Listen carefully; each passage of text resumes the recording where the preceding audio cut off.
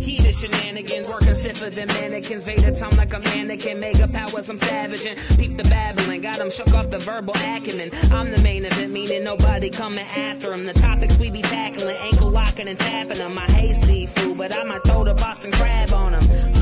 You know sometimes it gets heated. You know sometimes it gets heated. And welcome back, everybody, to Heated Shenanigans Podcast, the only podcast bringing you the heat each and every single week. Mike, the owner of the People's Towel, is back alongside your other host, Scott, here today, and we're diving into some more Vince McMahon news. Mike? It's a Vince-heavy week, man, and we have a report from Sean Ross Sapp. Yeah, got it.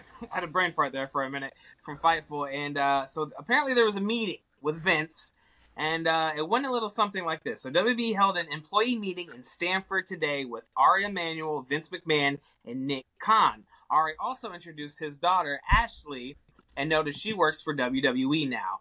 McMahon referred to Ari as his boss and said that the company had stagnated and this deal was to get them to the next level. Now, Scott, prior to this deal, Vince had been touting, and the company as a whole had been touting, their year-over-year growth for the last 3 years. But apparently something happened in that last month, and things just went down, because apparently the company was in the crapper, according to Vince. Yeah, Vince was allegedly sleeping with other women not named Linda McMahon.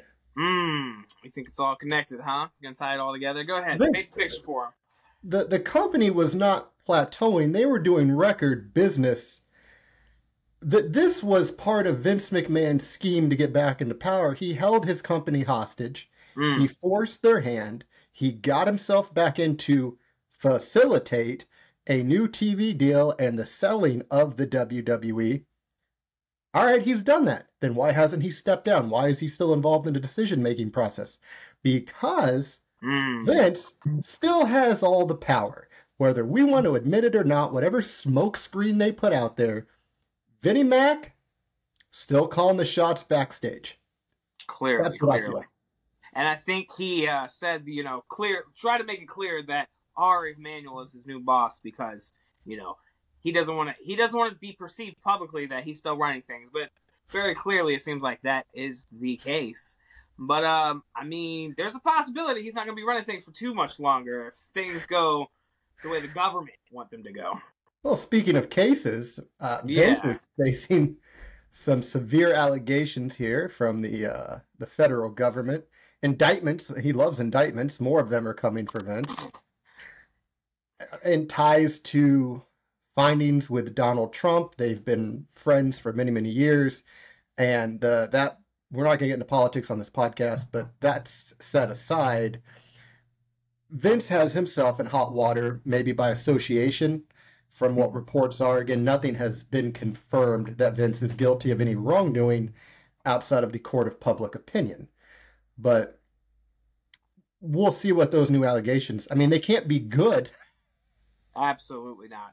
I imagine that the longer he pushes this off with back surgeries and company mergers, they're just stacking up evidence. It's my assumption, and he's just trying to push it off as long as he can so he can stack up as much money as he can to try to pay off whatever he can so he cannot go to jail, is my assumption. That's a pretty astute take. He sells WWE to make the money to buy himself a second chance. No, this wasn't a selling of the company. This was a merger. He didn't technically make money off of this deal.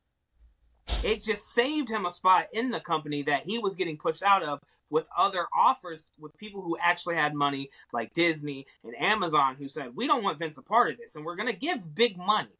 So it's weird all around. There's definitely something fishy going on, and I don't know. I think before the end of the year, we're going to get a better picture on that and what that looks like and why he did what he did. Do you follow sports at all? A little. Like football? A little bit, yeah. So, did you see that the I believe it was the defensive coordinator for the Chicago Bears, FBI just raided his home, I believe. I heard about that, yeah. Could you imagine, and I want to ask you this. This is my push package refire for you. Okay, go ahead. Let's say the feds invade Vince McMahon's home. Give me 3 items you think they find that would be surprising. I have so many jokes, but I don't know if I can say them on the podcast, Scott. Steroids? Like, that seems like a tame one I can say. The love letters from Macho Man. Probably those. Are we going too far here? What else? A Cena blow-up doll. That's all I got. I'll stop there. And the blow-up doll is just to practice wrestling moves, nothing else. Got it. Don't put me on the spot, Scott. I got scared. Very, very professionally said. Like, could you imagine if we get a notification or it breaks through whomever the source is that gets the information that the feds raid Vince McMahon's home? But the people, I would not go to work that day just to get the updates. Yeah, that's a big news day for us, pal. We're going to have to stay on top of that if that happens. It's going to be a fucking live stream if that happens. Just live on CNN. Yeah, I don't... Do you think we get a raid? Do you think it goes that far? I think it depends on like what they're thinking he's guilty of and the sense of urgency to obtain any information. Like if they think he's at any risk of destroying evidence, yeah, they're going to raid his home. But I do want to make sure that it is clearly stated on this podcast, Vince has not been found guilty of any wrongdoing. Everything is alleged right now. He's a free man right now. And that's all we can say for sure. Do we know his character? Yes, absolutely. But legally, this is all alleged. And Heated Shenanigans Podcast is not making any accusations.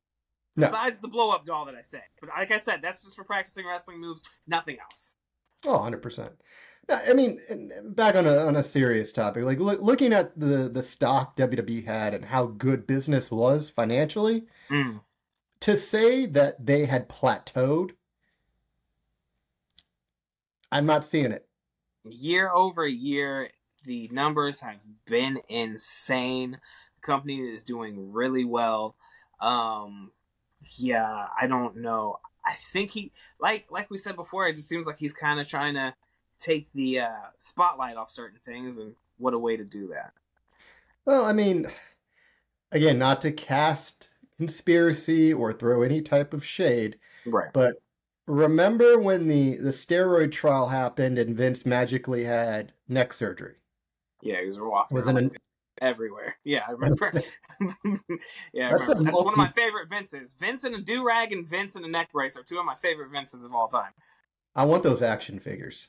Absolutely. Mattel, what are you doing? All right? Pop somebody. Get on it. The chase could be the neck brace. Absolutely. Because he's harder to catch that way. And once he gets indicted, those are going to be worth a lot of money. So go ahead. Allegedly. We don't know. Allegedly. He might not get indicted. We don't know anything. But remember, like when the steroid allegations happened and the trial, there was the neck issue. Now, with these indictments, magically this man had spinal surgery, and he's up walking around closing one of the biggest mergers in the last 20 years. It's wild. I want to tie it to something, and if you see the connection or don't, let me know. Kind of reminds me of when a certain wrestler lost their smile because they weren't willing to drop the belt. Kind of seems correlated. Maybe Vince is telling people, handing out those type of orders, like, hey man, if you want to get out of this, just make up a lie. Not this is a lie. That could be super terrible. I'm just saying, as somebody that works in the hospitals, one of the hardest things to get your hands on is anything HIPAA related. And I'll leave it at that. Okay. I see what you're saying. I'm picking up what you're putting down. And man, like, if you look at Vince can't because of the spine. I was gonna say that strut of his, I believe it. It can take a lot out of him, man. That man is power walking them hips, which is affecting his spine, and it already took his quads.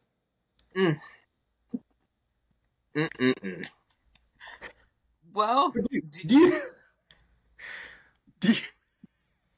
go ahead. Do you think at all, Yeah. going forward, that we get anything significant out of this? Like, are we going to get anything big? What do you, as Like, per do you think with these allegations and indictments and all this that continue to pile up, are they actually going to find anything? Because right now, this is just really circumstantial. There's really nothing concrete. I mean, if you look at the accusation, this isn't the first of these type of accusations. These have been around since Vince has taken over the company, almost, it seems like. But it kind of seems like all accusations. And it's kind of hard to prove those things without, physical evidence, the types of accusations that we're speaking about. So I wouldn't be surprised, as rich as he is, if he gets, I wouldn't say scotch-free. I'm sure some money will have to be paid out, but yeah, I think the home raid, I don't know if that's going to happen. I honestly think Vince's business is going to keep going as usual, and I think that's a big reason. Because Vince isn't dumb he's just one of the smartest men in wrestling. So I think he knew what he was doing with his TKO deal and Endeavor, so I think he knew what he was doing, that's all I'll say. I think he's got it covered. It's a great way to get Vince out of the limelight, out of the spotlight. Now you're talking about other things. Mm-hmm. But to say, like, back to that Plateau comment, that was so ridiculous to say that you've plateaued as a company when, look, even when the booking was bad, right, and lackadaisical, to be kind, WWE still was making profits somewhere. There's a lot of irons in their fire, right, to make money. If we were talking 2018, 2019, it'd be a different story. I'd be like, yeah, that makes sense. The company wasn't doing well creatively. The pandemic sure didn't help things. But, once you got Roman in there doing the bloodline thing, I mean, things kind of started to take off and have seemed to continuously take off all the way up to this year, where they're reporting their highest gates for pay-per-views, some of the highest watch pay-per-views. Like, I don't understand the correlation, but I'll give you a question I'm curious to get your answer on. WrestleMania 40.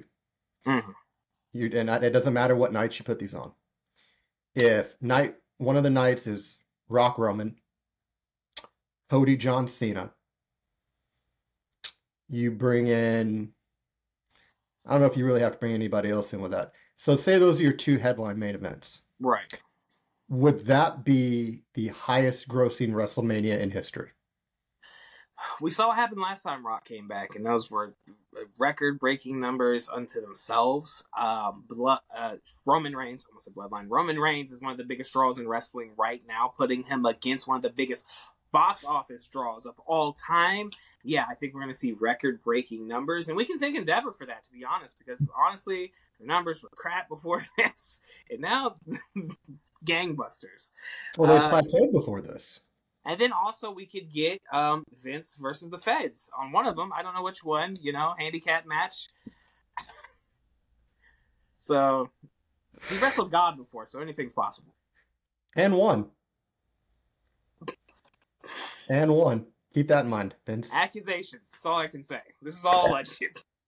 Yeah, some more interesting news, though. And I kind of want to segue to this. Guys, it'll be recorded tonight, but you will see it most likely tomorrow. Mike and a new member to Heated Shenanigans podcast, Chase, are going to be doing weekly reviews of AEW Dynamite. Absolutely.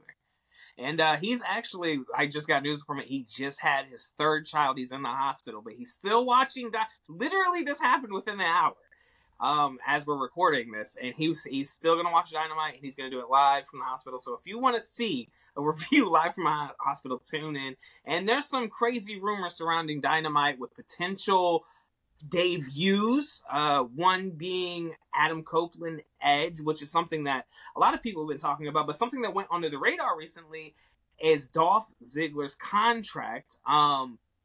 His brother works for the company and posted a picture recently of both of them holding multiple AEW titles.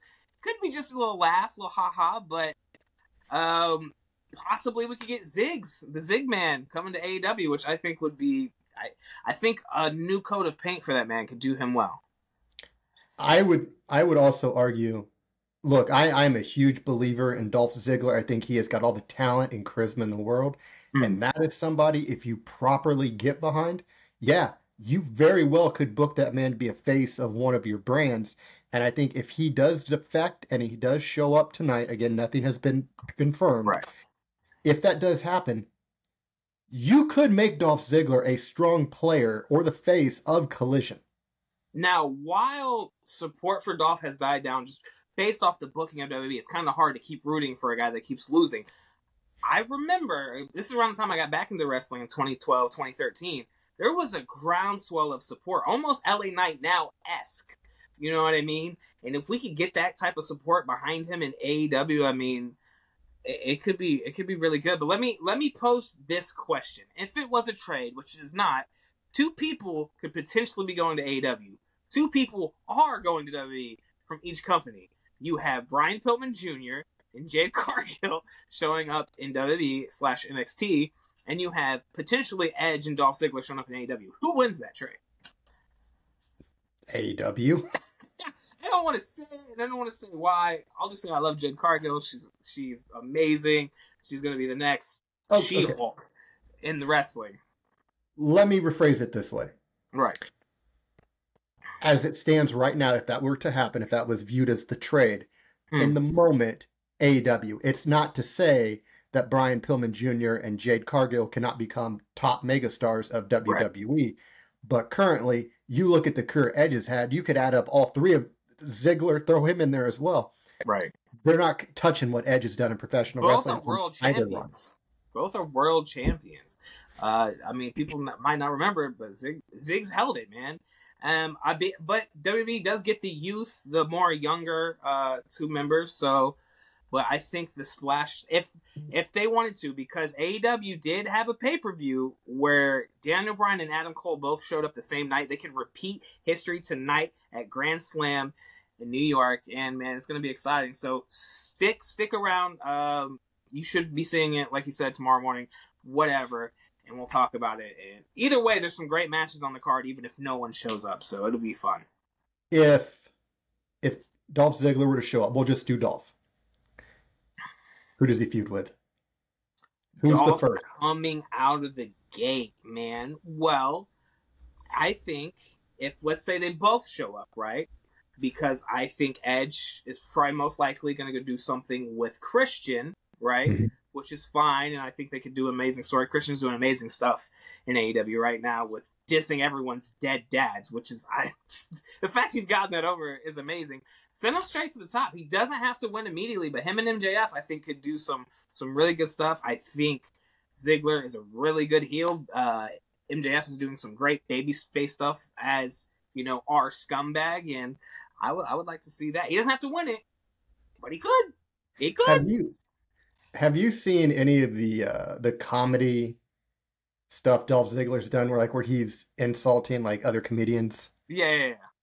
And I don't know if anybody's writing this for him or if he has the ability just to say it on the fly. If he does on the fly, it's really impressive. But he's really quick-witted when it comes to those jabs and verbal shots. And a feud with MJF would be spectacular. And that's the thing, man, and we've talked about it on previous shows before. AEW is a great place for people who don't need restraints. Dolph Ziggler is one of those guys. We've never seen him off that leash. The matches that he could put on with that amateur wrestling background could be phenomenal, like you said. The wittiness, he is a stand-up comedian for a shoot. So I would love to see him in AEW, man. Like, it could be great. This could all be hearsay, though. You know, he could show back up on SmackDown this Friday. We don't know. A contract that is coming up that I didn't tell you, but I just found out about before we went live. The big pale machine Sheamus. Contract's up 2024. Do you think there's a possibility? That's a Trips guy. That's a Trips guy. Through and through. Man, I mean, that's the thing, right? Like, you look at the direction that the company is going to go, because that's going to be getting into WrestleMania season. Mm-hmm. And Sheamus has always been a solid guy to turn to. He has always delivered when you put him in any angle.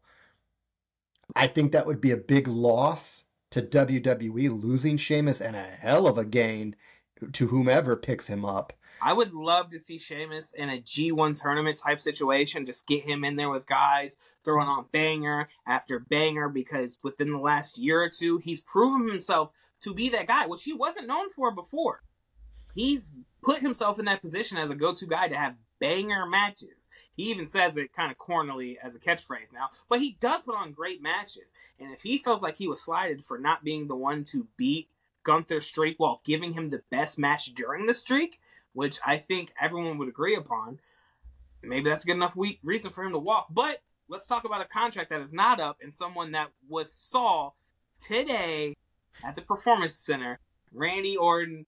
There was a lot of talks that he was done, and so I'm happy that he can get back in there and train, and potentially get back in the ring. What say you about this sighting? I think this comes at a perfect time for Matt Riddle. Somebody, I know Riddle's got those allegations going as well. He's kind of found himself in a little bit of trouble, but Randy's always a good acquisition, no matter when. Like, absolutely, you put Randy on any show, Randy's entertaining. He's a good worker. One of the best that we have seen out of WWE in a very long time. Bona fide, multiple-time Hall of Famer. You could put him in with Legacy, Evolution on his own. Right. Randy has just checked all the boxes. I'm more than excited to see him come back. And something that we had talked about before was, let's bring it up, one of his old, speaking of Legacy, stablemates, Cody Rhodes. We have said, what is he going to do? He's been a little stagnant storyline. He's getting back into the Judgment Day stuff, which has been going on since Mania. Like, let's move on, and this would be a perfect way to move on. Randy Orton, or have him feud with Rhea Ripley. I think, if we're talking money feuds, get Rhea in there with Randy. That's what I'm saying. Do you feel Randy Cody is Mania worthy? Absolutely. With the right story, absolutely. If we don't get Cody finishing the story, which God forbid, I know you don't care, but God forbid, where is he? Oh no, I lost Cody. If we don't get him, and then main event, I think that's a great story off the name value of Randy Orton alone and the story that they have to tell, because I think it could be great. 100% agree. Well, as we come to the twilight of the episode, Mike, it's time for our favorite closing segment. Push, package, fire. Not refire, fire. Refire. Bring them back and send them back out, Jack. Let's go. You brought up a stable name. This sparked this. This is all off the top of the dome. Let's talk about Evolution, because it is a mystery. 3 guys. Flair, we won't include him, but push repackage at their height. Batista, Orton, and Triple H. So if I'm cutting them, this is at the time of Evolution. This is like peak Evolution where everyone's still in it, yes. I'm firing Triple H. Where did we go? There's no other option. Go ahead. You got Impact. It was TNA at that point. It wasn't even. That's what I'm saying. It's you with Jeff Jarrett for fucking 20 years. Okay, go ahead. That's the safest time to fire him. Where's he gonna go? Yeah, not for him, for the company, yes, but not for the man Paul Levesque. No, it's not safe. You fire Triple H. My towel. Go ahead. You push Randy Orton, and you repackage Dave Batista. Actually, I would send him back as the muscle for Devon, because that was there was untapped potential with Reverend Devon and Deacon Batista. Go back and look, and one of these episodes we'll review Reverend Devon's run. But that run was very underrated. That's certainly an option. I don't know if he could be a main eventer under that gimmick, but I don't think firing Triple H is so wild to me, because that man still had another 10, 15 year run in them. Would I do the same thing? you can't fire Orton because he's the youngest, and he's still going to this day. So we're gonna fire Randy Orton, push Batista, and repackage Triple H. You want to hear a crazy stat? Yeah. Speaking of evolution, you know, out of all four of them, Ric Flair's had the most recent match. It's funny the day after that Randy Orton shows up. That's the performance. He says, wait a minute, I can't. I'm still in my 30s here, guys. I believe. Is he in his 30s? He's pretty young, right? He's like 37, 38? Orton, I think he's in his 40s. Let me double check real quick. I think Orton's like maybe mid